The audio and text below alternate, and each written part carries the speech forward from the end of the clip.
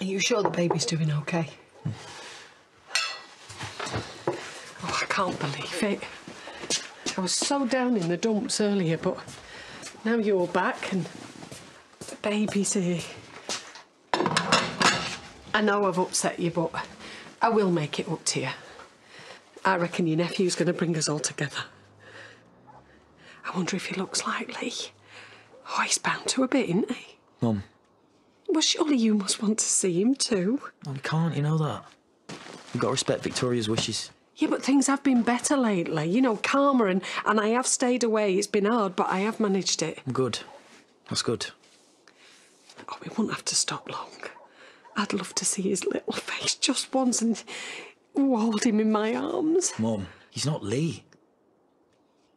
I'm sorry, OK, but he's not. I know that. But he is a part of him, all I've got left. If you go round there now, they'll probably never let you see him again. I know what you're saying. But you just don't get what it's like. This longing in here and... Look, Victoria's a mum too now, isn't she? She's bound to understand it. That feeling is grief. And this baby's not going to magic it away. Please, promise me you're not going to go around there hassling her. I promise to always protect you and keep you safe, okay? From everything and everyone.